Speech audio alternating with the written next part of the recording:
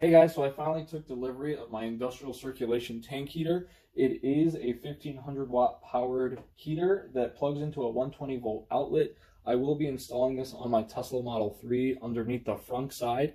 This heater itself will be able to heat my coolant up to 80 degrees Fahrenheit.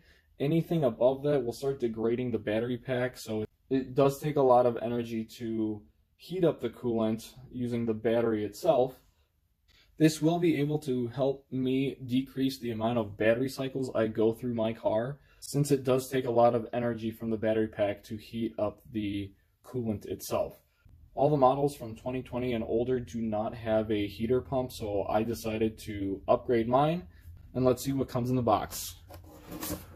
So you have installation instructions, you got some mounting brackets, some hardware, as well as some hose clamps.